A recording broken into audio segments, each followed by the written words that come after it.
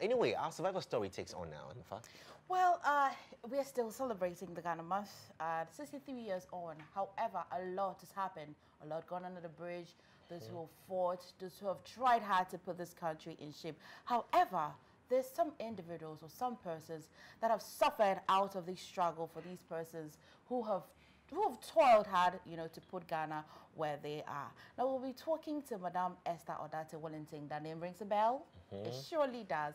Does June Ford ring a bell? It surely does. However, we have a backstory. Let's watch it over back shortly.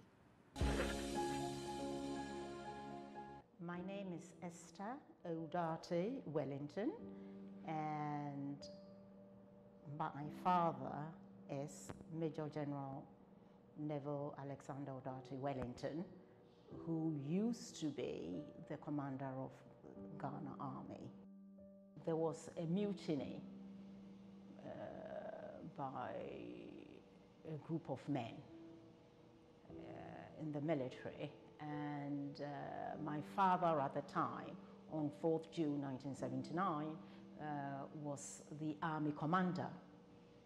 And in a bid to quell this insurrection, he was killed at Nima police station. That morning, I had heard my father's voice on the radio announcing that the mutiny had been quelled. Good morning, fellow countrymen. I have come to the studio to confirm that the uprising which took place during the early hours of this morning has been quelled. I am hereby ordering all officers and men of the Ghana Armed Forces to return to their respective units. I can't remember what happened later, but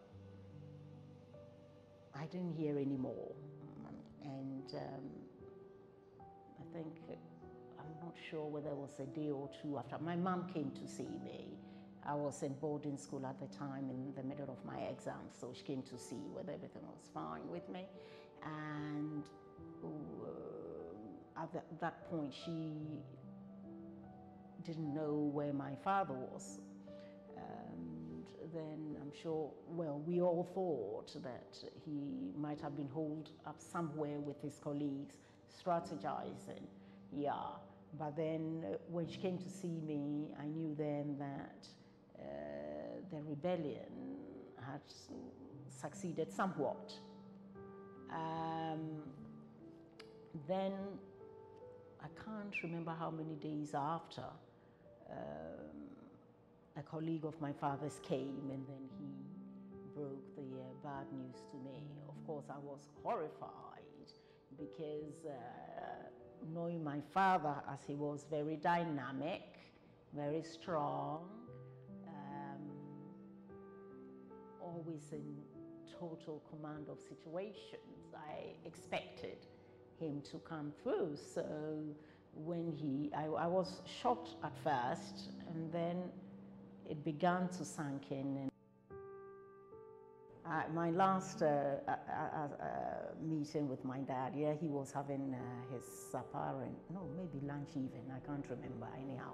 He was having his meal, and I can see it as if it was yesterday, in my mind's eye, as if it happened yesterday. And he was sitting at the head of the table as he did, and I was by him, and I brought out this form for my sixth form, and we started chatting about what I would do, and he said, oh, I would like you, his mother, who died in his infancy, was a teacher. And he said, oh, I'd like you to go to Cape Coast University and take up teaching, just like your grandmother. Whether I agree with him or not is another matter, but that's what he wanted me to do. You see, he thought I had the intellect and ability to be able to do that.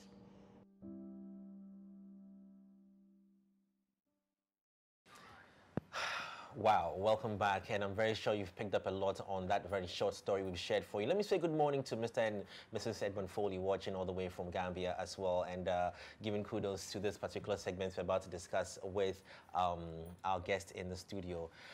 Welcome. Thank you for inviting me. We are honored to have you. Oh, that's very kind of you. I can, well, okay, Emefa. I'm curious. Yes. I felt like something pushed you up in the couch when you heard your father's voice again. Even I was surprised at my reaction. Yeah. Right. 40 years after the fact, if my father had walked through the door, it would have seemed normal to me. So I don't know why, because I have heard this recording many times, yeah. but I suppose it's different every time. And this morning, I don't know, but I just had to sit up to attention or something erect. Yeah, yeah. Let's get a sense of happenings prior to June 4th.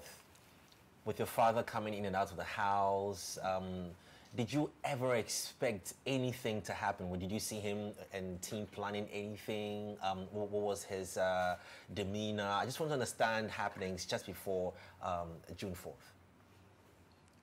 I was not at home. I was in boarding school. So if there'd been anything in the immediate few days prior, I wouldn't have known. But from what I gather, there wasn't. There had been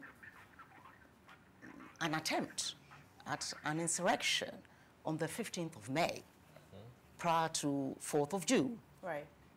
which had been quelled. And my father, after that, as army commander, I know had gone around the units talking to the officers and men. Then also there was a clear timetable for return to civilian rule, and that was in the offing. So that was what my father and his colleagues were working towards. Therefore, 4th of June, I think, came as a nasty surprise because it upset the apple cart. So, yeah.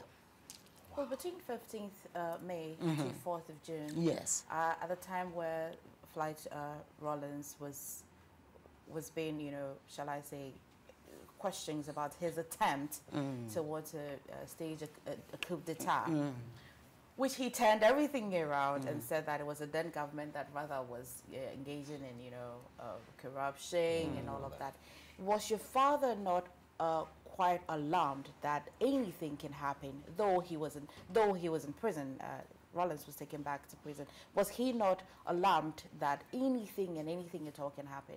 I can't answer for my Yeah. father. I don't know what he was thinking, but what happened on 4th of June and the aftermath was without precedent.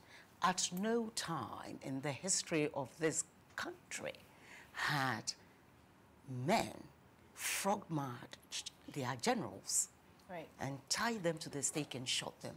At no point in the history of this country did men strip women and open their legs and cane them in between their legs. Right. At no point in the history of this country had so-called junior officers made up a concoction of chili powder and gunpowder and douched women and destroyed their uterus. What happened? Let me ask you, It's how do you without feel precedence. about former president, your personal feelings? About whom? The former president, Gerald Rollins? I have no feelings towards Mr. Rawlings. Not at all. Well, where were you on June 4th? I was. And what were you doing? I was in the middle of my O-levels. Wow. At Achimota School. Oh, yeah? Okay. So I was in the boarding Please, can I house. praise Achimota again? Yes. For producing such I'm eloquent an and Akora as outstanding. well. I have to do that. Akora. Yes, please. Baby Akora. And you just had an Akora neutral Yes, on the please. program also, so it's our day today. Yes, it's our day today. Fantastic. So were you in any way affected, you know, your psyche, your mental stability with regards to what was happening, your father's involvement and everything? Well, that morning, just like everyone else. I think we had those box radios, and I heard my father's voice, so we're all listening attentively. That was what I remember. And then when I didn't hear anything afterwards, I thought everything was fine. It never occurred to me that he would be dead. I mean, it never did, you see. So, and then I had to buckle down and finish my exams, and I did brilliantly well as well. I just had to gain my loins and call on all my faculties and remember also my father's sense of courage and values, and just not get overwhelmed with it. Yes. Did your father's position ever in any way affect you when you were in school, in terms of threats, in terms of, certain privileges? How was it like? Because, I mean, the daughter of an army general, you're talking about, a very important target, if I can say. I suppose in those days, Ghana was a bit more, I suppose, free. People were more happy-go-lucky.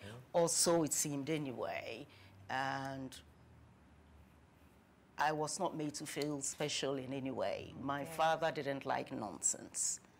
Yeah, I mean, the daughter of an army officer. He didn't like nonsense, so, and he made sure that you understood that whatever you had was not a right, it was a privilege. So I wasn't accorded anything. I was in the boarding house, so there are rules. Was it easy for a guy to approach you and come to the house? I'm talking about it. Yeah, it wouldn't be with my dad. I think it would be more my personality than anything else, which might have scared them away. But Tell me, away from your father being a military officer, Yes. what do you remember him for as a father? Yeah. loving, protective, many things. A normal father, yes, who was concerned for the well-being of his children and did his utmost to provide them with sound education and a good, stable family life, together with my mother. Yeah. At any point in time, did you ever advise your father or speak to him, because I'm very sure there were the conversations on riots and instability was brewing. At any point in time, did you caution him? Did you speak to him as a worried daughter? You see, my father was an infantry officer. Most of his professional life had been in the military, which is what he loved doing. When he was called to government to join the Supreme Military Council too, I was at boarding school most of the time. Right. And then when one came home, he worked really late into the night. So you missed a Yes, bigger part. so of course now and again one might have a conversation, but things in the country were not so fraught that it would be a dinner table conversation. No. Well, your mother,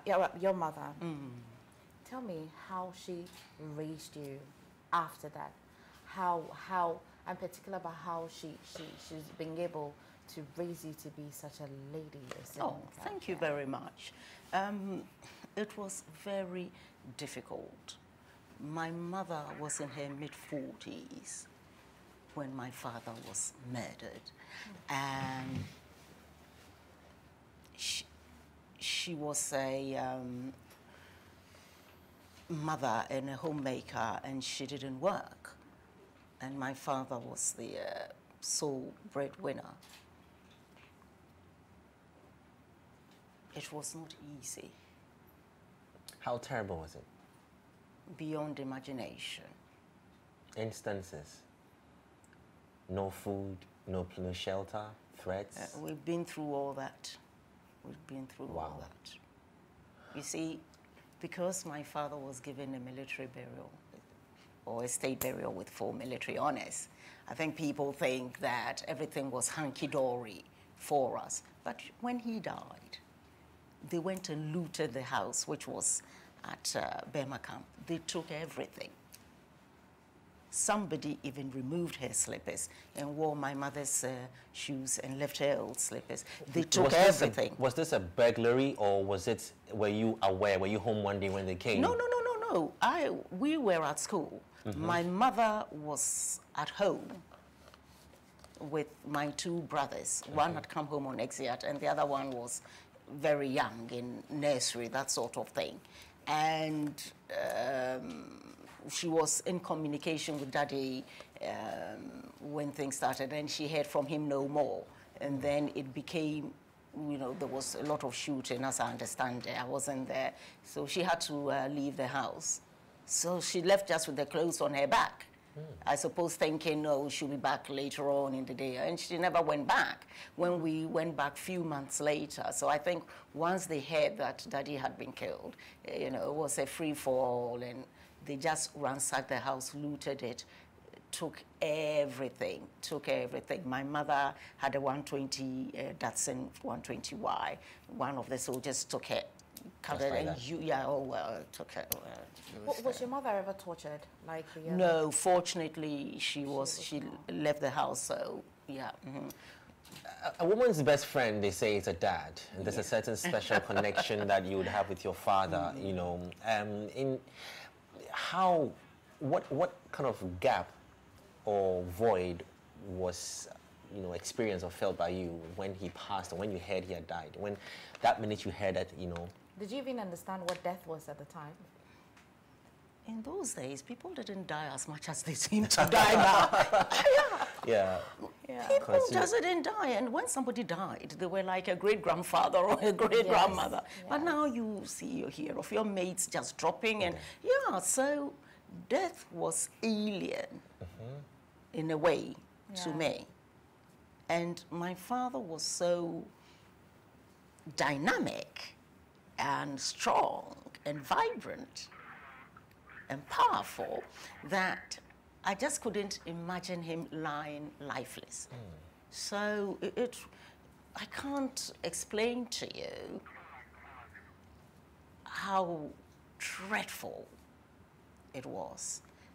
And you get on with your life, you know, and you learn to live with it.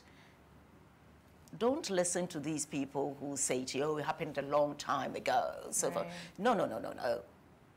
You will learn to live with it. And I was amazed, and I didn't realize until you said to me, oh, you sort of sat up when you heard his voice. And that's not the first time I've heard it, but I don't know what pushed me this morning. So, you know, it plays itself out in all sorts of ways and not obvious all the time. We're going to be opening the phone lines right about now on 0246807983, 0246807983. So you can join in the conversation with us. You can share. If you even lived during that time as well, we would love to hear from you, you know, celebrating our independence. And tell us about the Northeast region as well. It's very important. We want to hear the size, the sound, the culture, the lifestyle, the food, everything about the Northeast region. Call us and share with us as we're celebrating our heritage, our Ghana month. So I was going to ask this question just 1 second, but did you see his body? Yes, I did. Okay. That was very bad. Okay. Yeah, it was very bad. You see, when Daddy was at the police headquarters, that was his command center. And he was supported there by some recce officers. Somehow, I think the bandits heard about him being there, so Air Force planes kept circling the building and trying to, threatening to bomb. So he was very mindful of casualties, which he wanted to avoid. So he decided to leave the police headquarters. And the officers just said, no, sir, you stay and we'll protect you. But he just didn't want any casualties. So he left and went to Nima police station with just his bodyguard and his EDCON, his ADC. Yeah, and they were his only protection. So when you hear stories of General Odartey Wellington arriving, gang-ho, shooting left, right, it's just, fallacy. It's not true. So he goes into Nima police station and he's given the office of the commander of the station. So he was sitting there with the ADC and the bodyguard. And I think the soldiers, hunting for him. And in fact, he went there in a police morgue. So I think some civilians there saw these bandits and said, there's a general in there. So they came and started shooting indiscriminately. My father, I think, was at the window doing something, looking up, and he got hit. So when he fell down, they, of course, came in, led by, it's very difficult for me to mention his name because I think he's subhuman. But just so everybody knows who he is, he was called John Newton Gachiko. And he went in with the rifle. And the ADC, Captain Emmanuel Opoku, said to him, the general has been hit. And in time-honored military fashion, even if it's an enemy combatant, you give the person first aid. So he says, let's take him to the military hospital. The general, he wouldn't listen. And Gachiko stood over my father, and he just emptied cartridges into him. Hold on right there. We've got Israel on the line. Israel, good morning.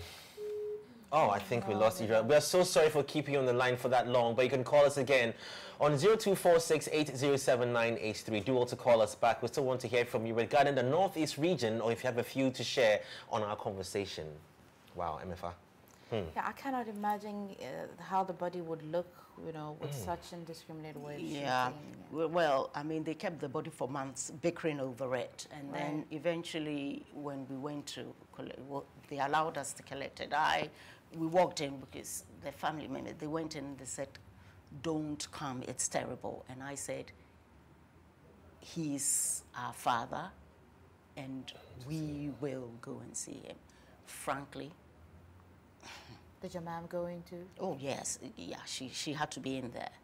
For him to be bathed in prison, she had to be in there. So, and I couldn't recognize him. Wow. I only recognized him by his fingers because I used to trim his fingernails for him. For some reason, that was my duty. I used to do it. So when I could tell that those were his fingers, but as for the face, no. Wow. No. They just destroyed it. If you had some magic power, if you were giving some magic, what's that one thing? Okay, Israel is back. Let me pick. Hello, Israel. Yes, hello. Hi, hello. Yes, hello. Hi, good morning. Thank you for calling us this morning. Can you talk to us? Yes, madam. Hello. Yeah, hello. Hi, Israel. We can hear you. Can you please talk to us? Yes. Israel, Sadly, we lost. Sorry, we have to, yes. Yeah, sadly. When you call, you shouldn't listen to us on your TV. Said listen to us through the mobile phone, please. Yeah, if you had some magic power, what's that one thing you would want to change about this whole situation? I would have loved to have seen my father walking through the door. Yeah, when you played. Now, watching the body, Yes. dismembered or, looking, do you carry that image with you? No. And how have you grown, or how did you take it out of your thoughts? One is not able to take it out of one's thoughts. Do you remember it, what you saw? Yes, but I prefer to remember my father in his olive greens and his shining boots with his staff. That is how... Choose to remember. Yes. How long did it take for you to see the body after he had been shot at Nima police station? The funeral, I think, was in August. It was sometime in August. Because, he was killed in June, on 4th of June. And, they wouldn't let us have the body. We didn't even know where the body was. Now and again, somebody would come to my mother and say, oh, I went to the mortuary to look for a relative and I saw your husband lying there, things like that. And then we might get a call and say, you can come for the body now. and we would go and then nothing would happen. And then eventually in August, when they decided to let us have it, we went, and they started shouting at us when we were crying and told us to shush. And they were very wicked. The man who shot your husband, where is he? Not my husband. Sorry, I beg your pardon. When he shot your father. Yeah, no, it's okay. You know, during the memorial service, Yeah. and aunt, you know, with his photograph like that, because I'm older now than he was Yes, when he died, you yes. see. She looked and she said to me, your boyfriend. My thoughts are clouded. Apologies, but that's okay. Gajako. Yes. Gachiko. You really want to know where he is? Well, I mean... Did you ever meet him? No, but he was rewarded with a position on the AFRC, so that goes to show exactly what sort of to people... take power, so they needed to take these people out. So They didn't need to do anything. they thought they had to. They thought it was the best way. Now, 4th June every year, what do you do personally? It's not an easy time. And when you look at the press, which I try to avoid on that day, you just get cross. Because you see all sorts of inane comments. Right. Yeah.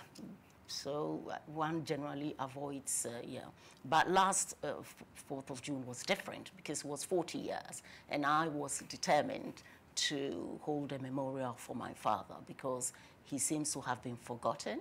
His achievements are not celebrated. The National Reconciliation Commission asked that he be awarded, you know, posthumously for gallantry and all that. And that, so last June, I had this memorial, and after that, I formed a coalition to try to redress those injustices which occurred and to ensure that the government of Ghana carries out the recommendation, which is, it's accepted and signed on to and released a white paper for, and nothing has happened. So, yeah. We're 60 years, finally, this year. What do you have to say amidst all of these that have happened and the fact that your father, and his voice still sounds like he's just talking a minute ago. That's right, yeah. Yeah, so audible, clear, calm, further for a soldier. So what do you have to say? We're celebrating independence amidst all the pain and everything that's happened. Ghana cannot continue to be selective in her recollection of her history. A lot has happened since 6th of March 1957. I was quite disappointed to see a poster by a group celebrating independence, this year's celebration, somewhere in North America, I think, and none of the generals was on that poster. And that is wrong. The generals, whether you like it or not, have contributed to the advancement of this country and more than people would ever know or imagine.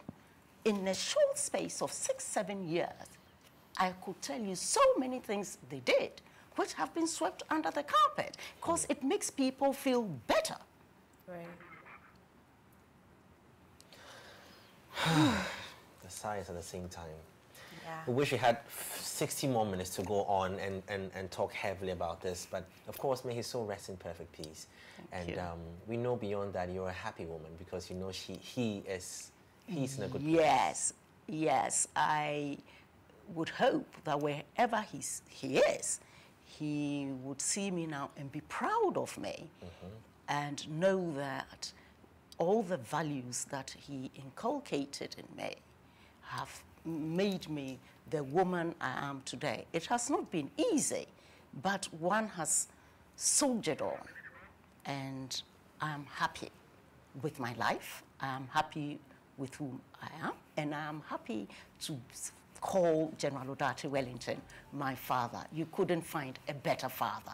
The greatest Ghanaian general in our contemporary times. Thank you very On that much. note. Thank you very much. Tomorrow, we'll be talking to you again. We'll be zeroing in at the Upper East region if you're able to call for the As Northeast well as the region of tickets, we promised, but time is up, so tomorrow we'll make that happen for you as well. My name is Jay Foley. My name is Emefa. Adeti. Thank you, Madam Esther Odartey Wellington. We'll keep up. We'll call maybe on the 4th of June to see what you're doing this year. That would be lovely. I should look forward to it. All right. Enjoy your day. See you tomorrow. Like a boss, gotta take control, gotta